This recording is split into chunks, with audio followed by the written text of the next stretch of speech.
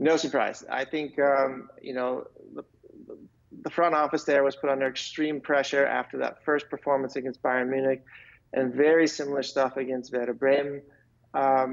You know, I think once you go into a new season, you have a 7 to 8 week preseason, and you think all of your troubles are gone, and then your team shows up the first 2 weeks of the Bundesliga and does the exact same thing, then you really have to start questioning the coach and his methods.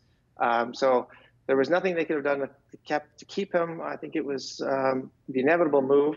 But like I said, we don't have a crystal ball to know if it was the right move. I guess we'll just have to wait and find out.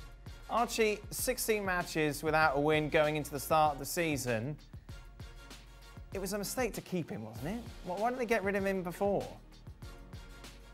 Because it would have been too expensive.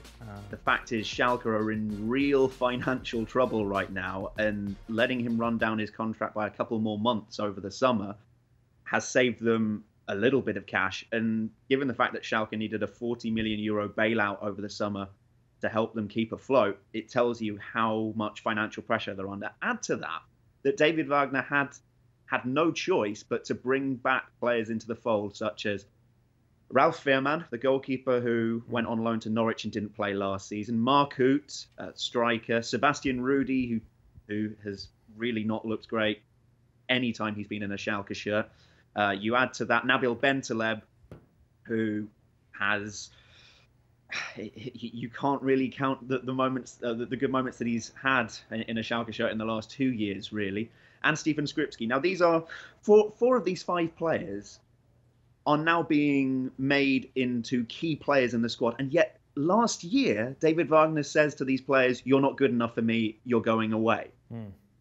You've got to be able to really forge some sort of new connection and really hold your hands up and say, you know what, I got it wrong then, and I really need you now. And I just didn't see that from the Schalke side. I was at the game on Saturday, and the way that their heads went down after the first goal, it was so quiet there. And even when Schalke scored their consolation goal, there was one clap, a solitary clap from a support staff member, and the music is blaring, and it just felt so incredibly awkward. The writing was on the wall. You knew that he was gone. Who's worse, Archie? Fulham or Schalke?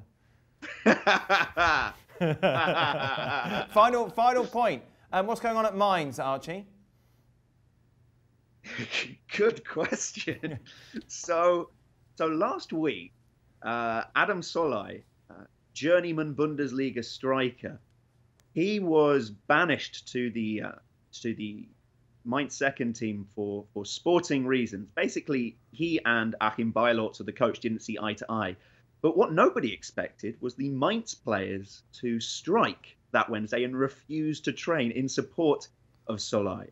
So we then had this very bizarre situation this weekend where the sporting director was saying, look, it was a very unpleasant situation, but ultimately Mainz threw in the towel against Stuttgart. The way that they lost by 4-1, and you see the players all awkwardly standing around Beierlorzer as he's giving a team talk after the game.